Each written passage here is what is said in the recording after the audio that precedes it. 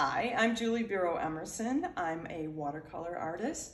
I started painting when I was about 10, and my preference is to do very large-scale watercolors. This one happens to be a piece about my grandparents, and I like to do pieces that have a lot of meaning to me.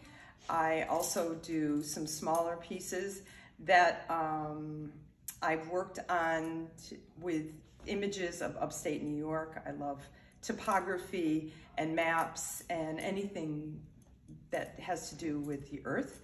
I've also done things with what I call podcasts and books, listening to things and being inspired by it that way.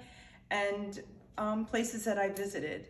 Maine, I've taken trips to Europe, to Greece, and that has inspired me to either paint or do ceramics. So I also do ceramics. I do porcelain, sculptural pieces, and garden work.